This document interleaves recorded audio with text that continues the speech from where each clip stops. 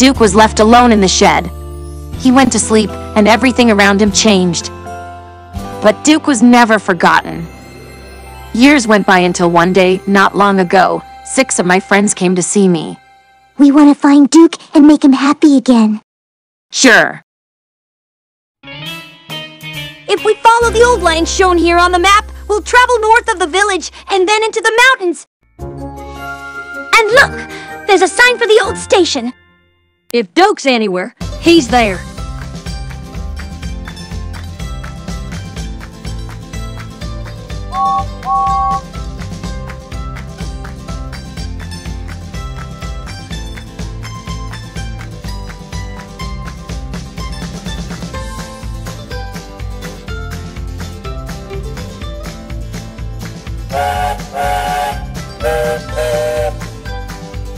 Everyone set off to the mountains far away.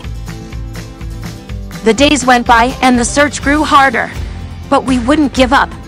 Let's go this way. We scrambled over hills, struggled over ditches.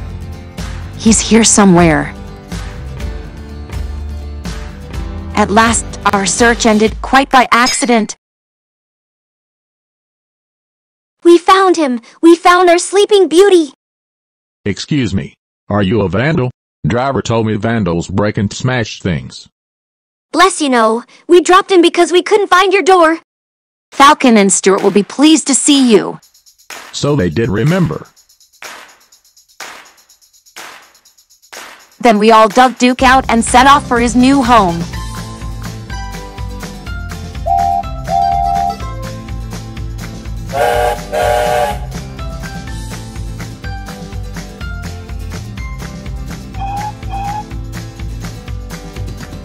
He's here.